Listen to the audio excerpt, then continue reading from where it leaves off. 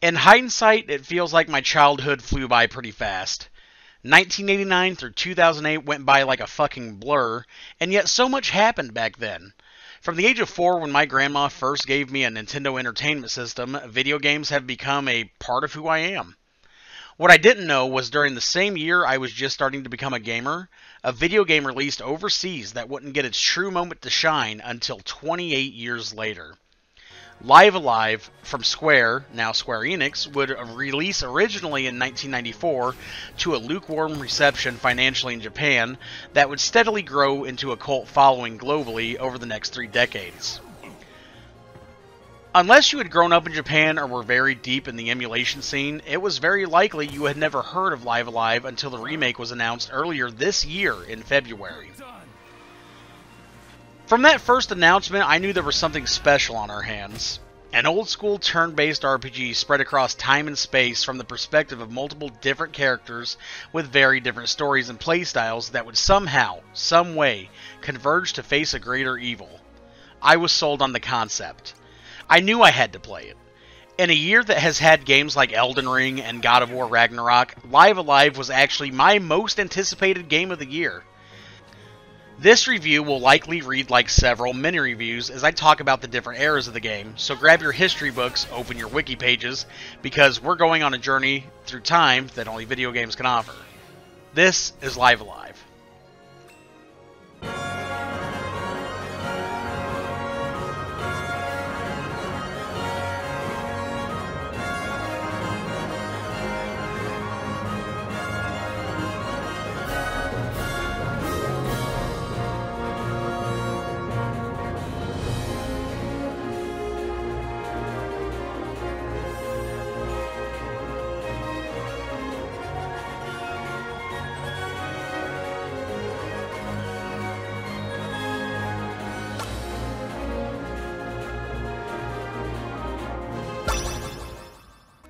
Portrayed as a coming-of-age story, the prehistory section of Live Alive puts us in the shoes, or more appropriately bare feet, of a cave boy who I appropriately named Unga Bunga Mundo, and his best friend, an ape named Gory.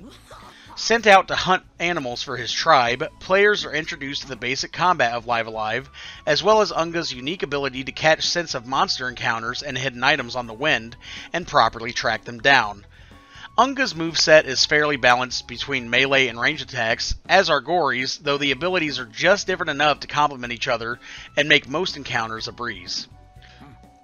Unga's story will quickly escalate to a tale between conflict between tribes, human sacrifice, and meeting a girl for the very first time. This entire first chapter is completely done without words, instead conveying emotions and stuff through grunts and image bubbles to demonstrate what the characters are quote-unquote saying to each other. Regardless of what chapter you pick afterwards, I firmly believe that the prehistory chapter is absolutely where your experience with Live Alive should begin. After the prehistoric era, I decided to try to move in a chronological order through the ages. Selecting the Imperial China era, players are put in the role of an elderly Shifu who feels that his life is in its waning years. With the sun setting on this old man, he takes it upon himself to find disciples that he may pass on his knowledge, wisdom, and fighting techniques to a new generation. In this chapter, your character actually starts at level 10, and instead of leveling up the Shifu, you are using him to recruit and level up 3 potential disciples: a cocky female bandit in the woods, a larger-than-life man whose appetite and lack of job drives him to petty theft, and a young boy driven to a life of organized crime to provide for his grandmother. This is one of the most prominent examples of choices mattering in the overall context of the plot of Live Alive, because whichever student you nurture the most will ultimately be the one chosen by the Shifu to pass his torch on to.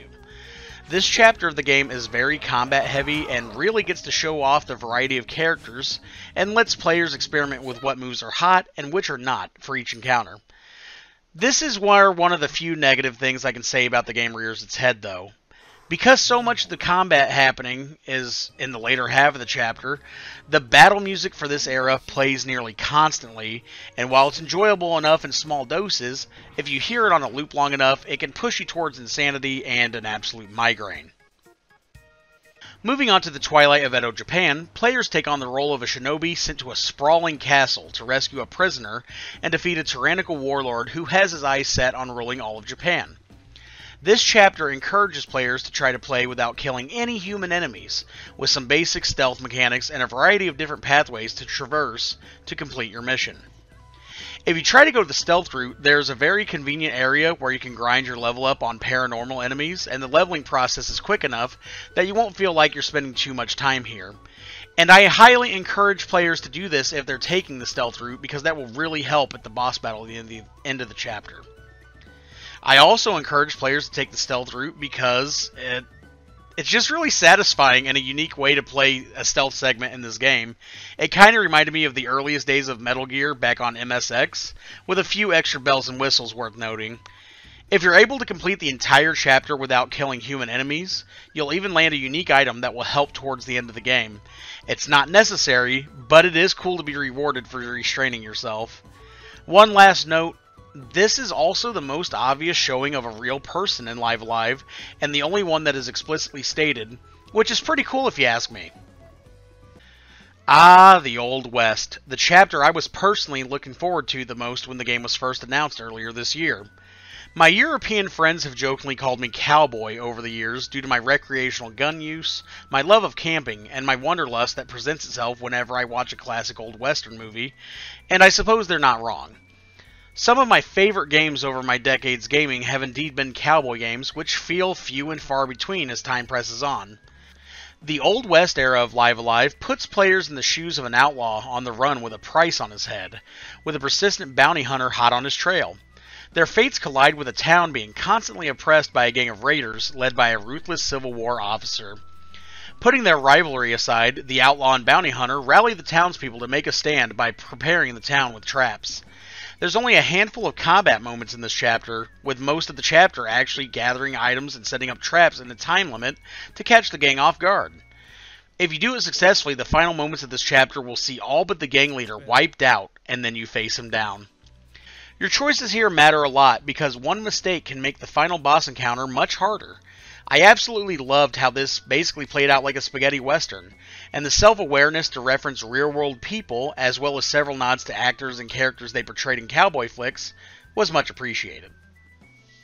The present-day era is the shortest chapter of the game, and it plays out in a way that is very tongue-in-cheek references to the various fighting games of the 80s and 90s, right down to the music. As an aspiring martial artist seeking to become the best fighter the world has ever seen, you select your opponents from a menu screen and trot around the globe to face them down.